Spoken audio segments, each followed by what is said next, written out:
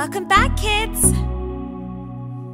Yesterday, today, and forever, let's learn about God. Kids Corner. Yesterday, today, and forever, let's learn about God. Let's gather around, let's have some fun, and learn about what He's done. Let's gather around, let's have some fun, and learn about what He's done. And learn about what He's done. And learn about what He's done.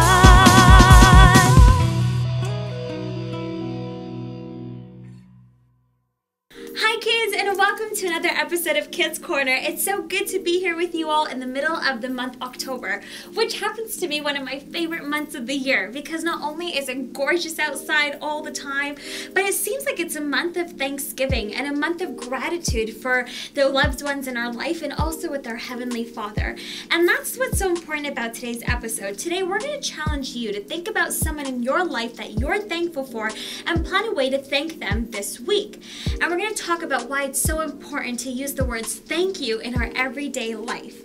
And I actually have the perfect story to share with the crew and all of you about why we should always have Thanksgiving in our hearts.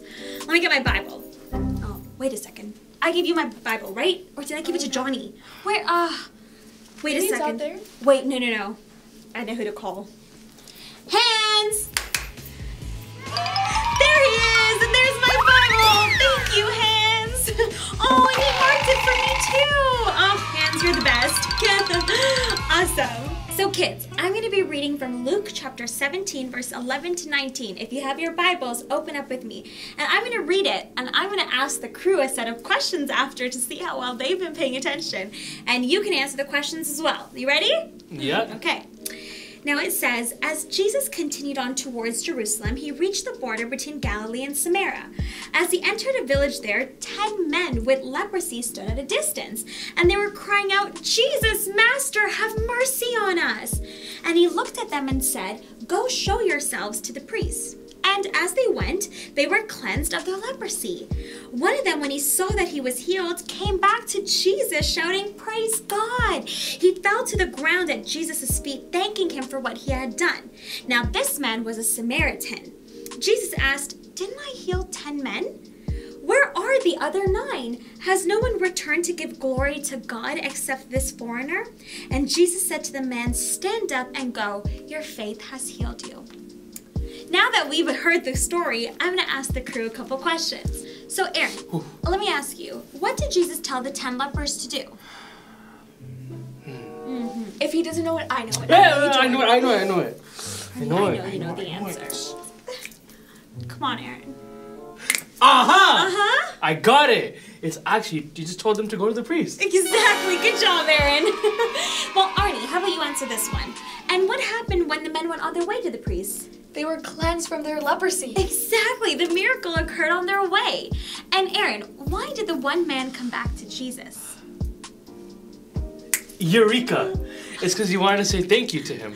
Yes, exactly. Good job, Aaron. And Arnie, let me ask you now, like this man, is there someone special in your life that you can think of that you're thankful for? My parents. Exactly. I was thinking my parents too. What about you, Aaron? I was thinking my pastor. Yes, I am also very thankful for my pastor. And Arnie, when we talk about your parents, how can you show your mom or your dad that you're thankful for them? I think just appreciating them for the little things, you know? Because everyone needs words of affirmation and so much more. Yeah, just simply saying, Mom, Dad, you do this and this in my life, and that's why I can do this. And showing them that they have an impact in your life through your words. Yeah. I love that. Aaron, going back to the story, what did Jesus do for the 10 lepers? He healed them. He healed them, exactly. And given that miracle, Arnie, why do you think only one man came back to say thank you to Jesus? Because he was the one who realized how grateful he should be towards God. God did it for him. right? And the others didn't realize that. They were so caught up in the blessing, and they were like, I don't need to tell Jesus thank you. I have it all. It's fine. He won't even care if I go to him. But this man knew he needed to thank Jesus. He needed to praise the Lord. Exactly. Wow, Arnie, that was a perfect answer. And going off of what Arnie said, Aaron, why do you think it's so important to have that thankful heart and not get so caught up in the blessing that you forget to say thank you? Well, when God's giving you a blessing, you have to be thankful, and that shows appreciation to what God has done for you, and to just give him praise. It's another way of giving glory to God. Exactly. Wow. Both of you are hitting all these important key concepts of why having a thankful heart every day towards God is so important. This reminds me of one of my favorite songs, and this reminds me of one of my favorite segments on Kids Corner. Do you know where I'm going with this, guys? Worship! Yes! Are you ready? Yeah, I'm gonna call Johnny, okay? Don't worry about it. Okay, are you ready? Yes? 3, 2, 1. Hi, Johnny. Whoa! Whoa. Hey, are you okay, Johnny? Aaron, what did you do with Johnny? I don't know. Well, I have this. Is he playing the guitar? You know what, Aaron? It's okay. Just offer a mighty sound of praise to Jesus, and when you worship in spirit and truth, everything is going to be beautiful. I'll do it, Jesus. This is my sacrifice praise to you. Right, kids? How about we do that? Let's make a great, beautiful sacrifice of praise to Jesus as we worship him and we say, thank you, Lord, for all that you've done. We're going to sing this song filled with hearts of thanksgiving. Are you ready to do that, kids? Let's do it.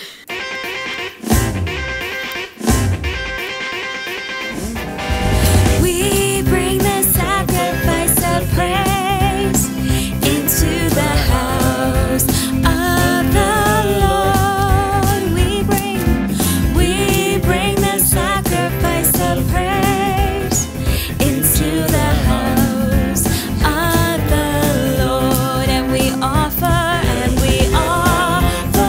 unto you our sacrifice.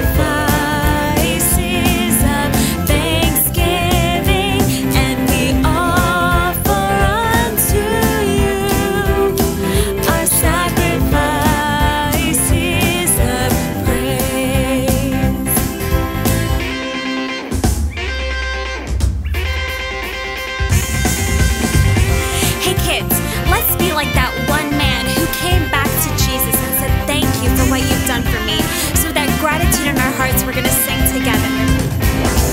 We bring the sacrifice of praise into the house of the Lord. We bring the sacrifice of praise into the house of the Lord, and we offer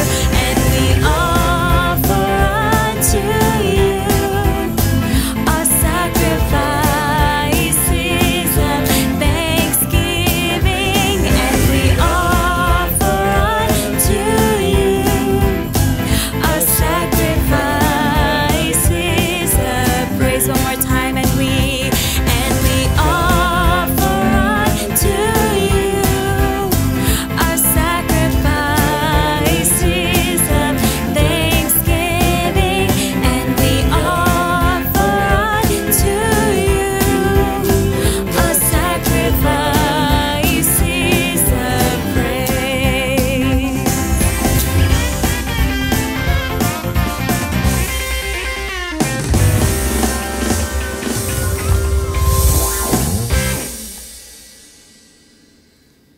We say thank you all the time, often out of habit, but the real question is, do you really mean it?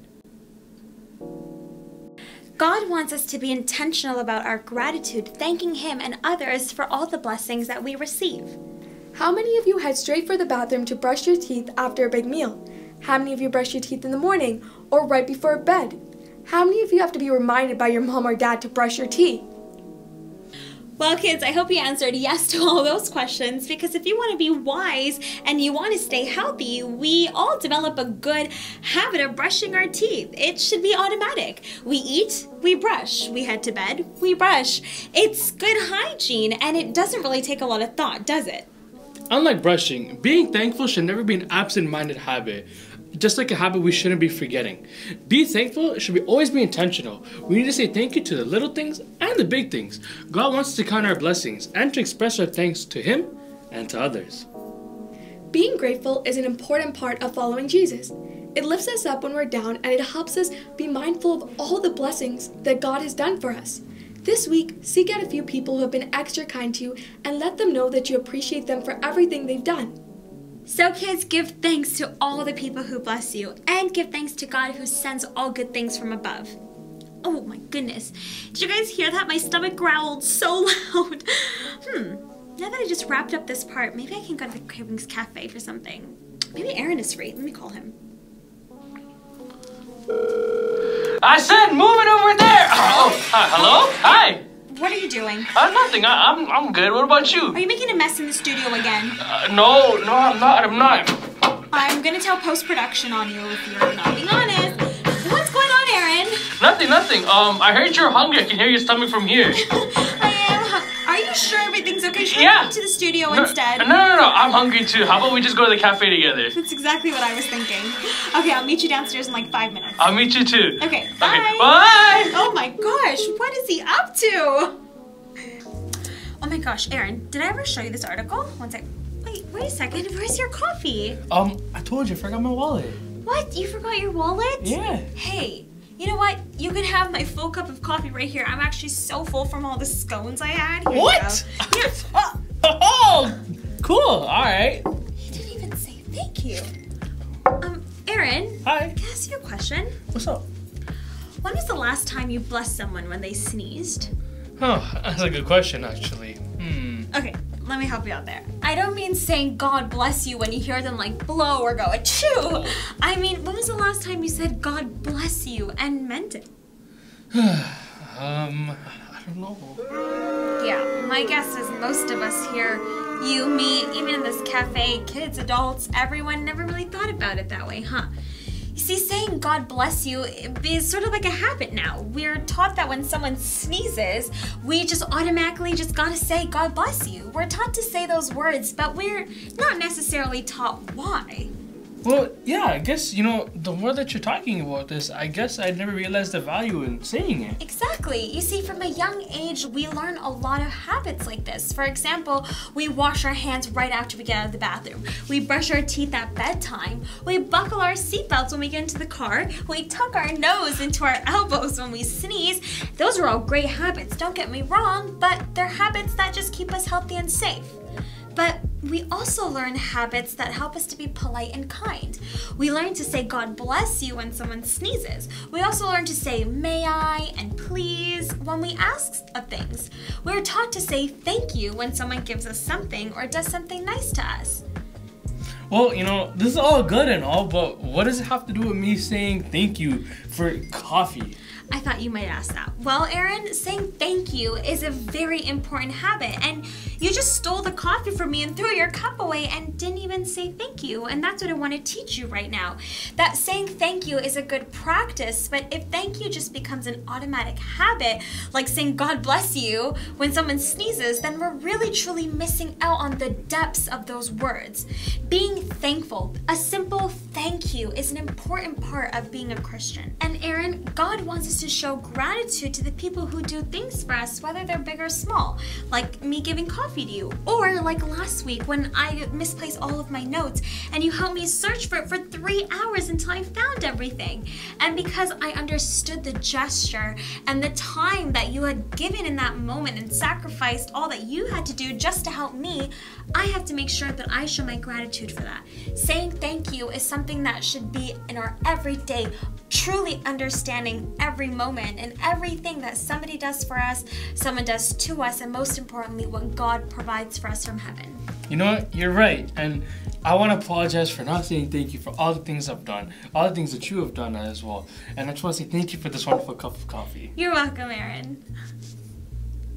Kids, let's look back to Luke chapter 17, verse 11 to 19. You see, back in the day, leprosy was a contagious disease. And if anyone came too close to someone who had leprosy, they were literally required to chase them away. So what Jesus did in their life was a massive miracle. He gave their life back. And that's something that no one else could do except Jesus. The one leper who said thank you shows us how important it is to stop what we're doing and show real gratitude to the people who bless us every day. We say thank you for a lot of things. We thank people for holding doors for us. We thank them for loaning us pencils.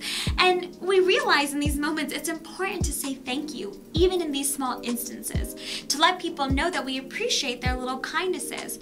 But it's equally as important to thank the people who bless us in big ways. So how about we challenge ourselves to do that, kids, to stop what we're doing and to just say thank you. When was the last time you thanked God for life, for flowers, for puppies, or for Jesus? When was the last time you sat down and counted all the blessings, big and small, that Jesus has given to you? Spoiler alert, there's a lot. God wants us to have grateful hearts. He wants us to show our thanks to Him and everyone who blesses us. When we're thankful, we let other people know that we appreciate them. We also show other people the love of God that exists inside of us and the recognition that we have to give glory to Him in all things. We also remind ourselves over and over again how truly blessed that we are. And a grateful heart can't be a sad heart for long, because a grateful heart is always aware how much our God and our loved ones care for us. Why, thank you, Angeline. Today I learned that saying thank you is a great habit, but it should never be a mindless habit. God wants us to be mindful of our blessings. He wants us to take our time to thank Him and for others for what they do to us. Be intentional when you say thank you, and go out of your way to thank the people who go out of their way to do these favors for you. They don't have to do it, but they chose to do it. So for that, thank you. Thank you for watching, kids. Thank you, Jesus, for being my one and only true love. Thank you here. Thank you there. Thank you everywhere. You get a thank you. You get a thank you. And you.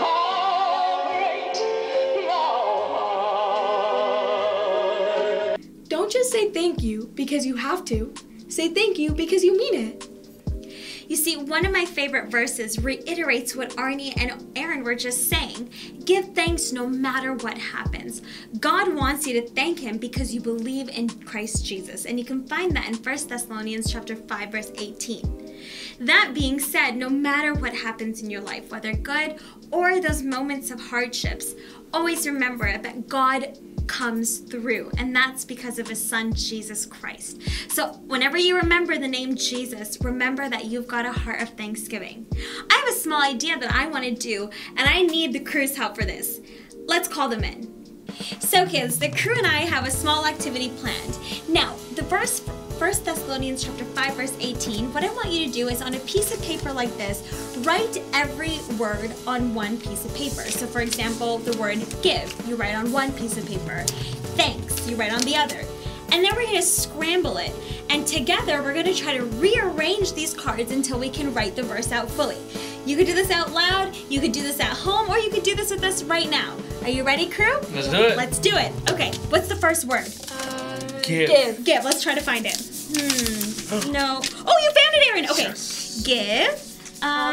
Thanks. Thanks. Let's find the word thanks. I think I found it. Oh, I found that's it. the one. I found That's it. the Okay. one. So give thanks. No matter. So we have to find the word matter. Matter. Oh. There it is. Okay. Oh. Give thanks no matter what. Yeah. What? Because. No, because comes after. So give thanks no matter what. Happens. Happens, yes. Can we find the word happens? Happens. Right there. Okay. Give thanks to, how are you doing, kids?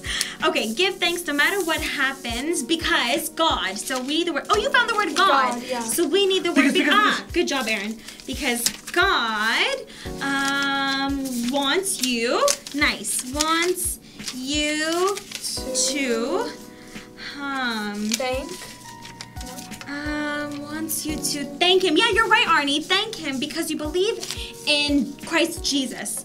Okay, so Arnie found the word Jesus. Thank. Him. Thank. Okay. Yay, we did it, guys! Yes! Good job. Okay, Aaron, how about you read out the verse? I got it. Give thanks no matter what happens. God wants you to thank Him because you believe in Christ Jesus. Yay! We did it, crew. Good job, and I hope you did it too, kids. Well, we're at the end of our episode, and how about we close our eyes and we pray together? Yeah. So I'm going to say this prayer, and crew, I want you to say it after me. Can we do that? Yep. Kids, can you join us? Dear Lord Jesus, Dear Lord Jesus, I just want to say thank you. I just want to say thank you. Just thank you. Just thank you. Thank you for being my King. Thank you for being my King. Thank you for all the good, Thank you for all the good, all the blessings, all the blessings, all the miracles, all the miracles, and even the hardships. and even the hardships. Because in them, Because in them, I see more of you. I see more of you. More of your help, More of your help, more of your care, more of your care, more of your rescue, more of your and rescue, more of your love. and more of your love. So thank you. So thank you. Thank you for everyone Thank you for everyone in my life in my life who blesses me. who blesses me. Teach me Teach me to stop everything to stop everything and say thank you. and say thank you. I thank you, Jesus. I thank you, Jesus. And in Jesus' name I pray. And in Jesus' name I pray. And everyone says, Amen. Amen. So kids, thank you for watching our episodes, and thank you for liking this video, and thank you for commenting below, and thank you for subscribing to our channel. Thank you that you're already going to join us next Wednesday at 7 p.m. Because of you and your support and your care to watch these episodes and share it with people who don't know Jesus, you participate in the kingdom's call. And for that, I want to say thank you. So kids, until we see each other next week, God bless you and have an amazing night. Bye.